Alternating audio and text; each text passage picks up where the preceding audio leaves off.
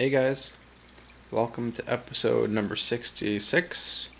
Today is Monday, so it's Update Monday, and I wanted to give an update on the mangroves because, as you can see, they're really starting to take off. And also, I am now prepared to dose them with fertilizers. I removed the crayfish that were down below, and I put the ones that were left in this tank temporarily. So now I can dose without any fears of killing anything because all that's left in here are snails and mangroves. So what I did, you guys might recall the video on making the auto doser from the Airwick Freshmatic.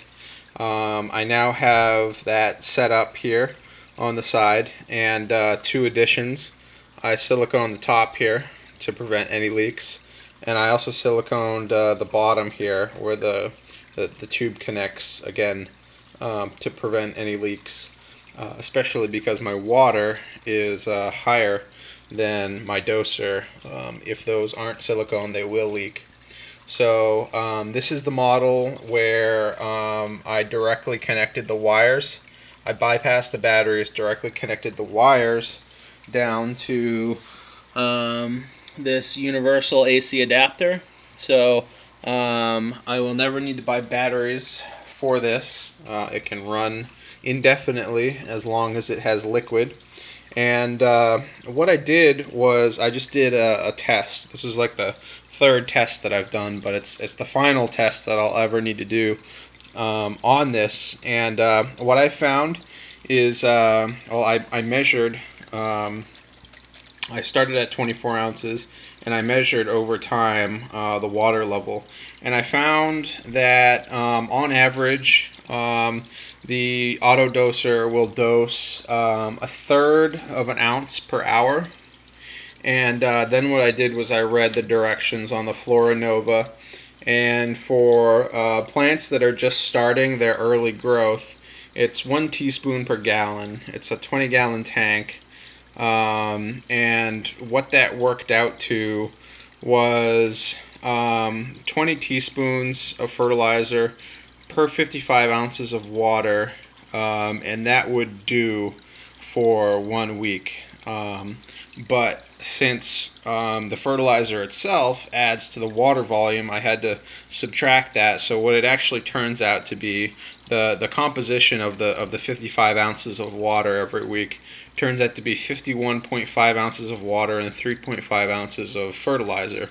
As you can imagine, this stuff is pretty concentrated. And as these mangroves start to really grow and take off, I can adjust that mixture. It says most plants during their later growth can take 2 teaspoons per gallon, and plants that are in full growth can take 3 teaspoons per gallon. So what I'll probably find is that when I start to dose these mangroves, the growth rate will take off, and I'm going to have to adjust these lights up again. This will be the third time that I've done it, so that they're a little bit further away from the mangroves, because as you can see, like this one here has grown from this point all the way up until there. So I'll probably raise these another 6 inches or so to give it a little bit more headroom for growth, and what I'll see is probably some rapid growth here. And actually, if you look, there's already a little bit of yellowing on these leaves, so I think what I'm about to do is right in the nick of time, because I think these plants are starting to starve each other out, and the fertilizer should help counteract that. So what I'll do is get a little bit bigger of a container here, something that can hold at least 55 ounces of water, and then I can mix my fertilizer in, and then I can just set it and forget it for a week. If I want a larger container, I can set it and forget it for 2 weeks or 3 weeks or a month or whatever, depending on the size of the container. And then I'll just have to monitor the growth rate, and if I ever see the leaves yellowing again, or if I ever see any dieback at all, what that indicates is that I can probably up my dosage without any negative effects, just to keep everything happy and healthy. And I'm thinking that it's going to be pretty obvious when I'm dosing correctly, because things will be growing very rapidly. I'm sure the leaves will start to grow a lot faster, and they'll be nice and full, large leaves. And when I'm dosing incorrectly, probably too little, what would probably happen is I'd get the yellowing on the leaves. Or if I'm dosing too heavily, I could also burn the leaves. So I'll have to watch out for that. But I don't think that's going to happen, because I have so many plants packed into such a small space here. So that's kind of the plan for right now. I'm looking forward to it. I really want these things to take off, considering the last batch didn't do so well. But I think I've got this figured out now, and I'm really liking the setup here for growing them out. So I'm hoping that's successful. You can't really see down here very well because it's full of algae, but just watch as I pan left to right, and you'll see all of the roots and all of the lateral rootlets. Like, this tank is just completely full of roots now. And as long as I do a water change once a week, I'll probably continue to take water from the turtle tank here, just because it's also full of nutrients, and replace this water. I'll dump this water, put the turtle water in, and continue to dose the fertilizers as normal, making sure that all the water from here ends up in the drain, and not in another aquarium.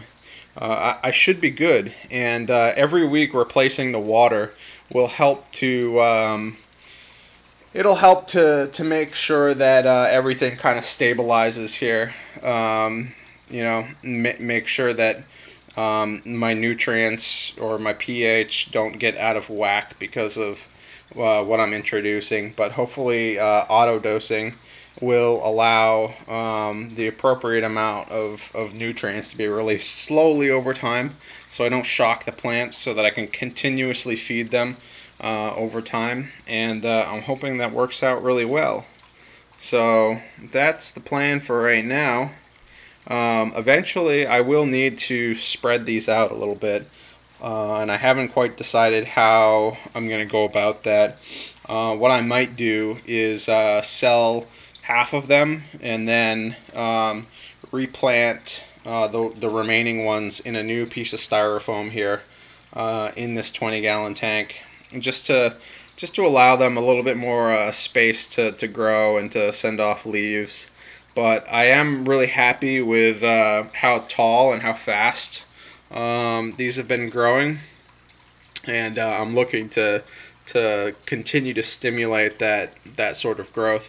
I have heard that aquarium enthusiasts who keep mangroves, red mangroves, start to break the leaves off the top, and that's to keep the plants small, but that also has a negative side effect of inhibiting the plant's growth. So they might still be taking nutrients out of the water, which is the goal for like reef tanks. But I want to see how fast and how tall these things can grow. I know they grow into trees, and I know I can't keep trees in a 20-gallon aquarium, but I am interested to see how big I can get them. Because one thing that I still do want to do is try to transplant a few of these into my 125 like I had originally planned. And I do want to put them along that back wall there.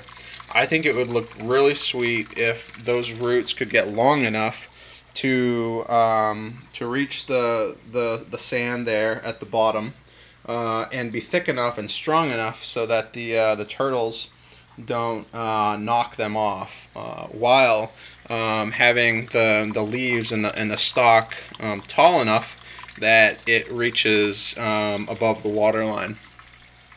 And hopefully, at some point they'll be able to hold on themselves, and I won't have to tie them up, tie them against something. So that's kind of the plan. If you're interested in buying some red mangroves, let me know.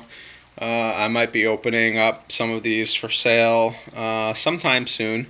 They ship fairly well, but local pickup is probably better, just so that they don't have to go through shipping. But that's what's going on. Update Monday. Things are looking good here. So I'll get those fertilizers added to the water, and we'll check back at a later time to see how the growth is progressing. Alright guys, see you later.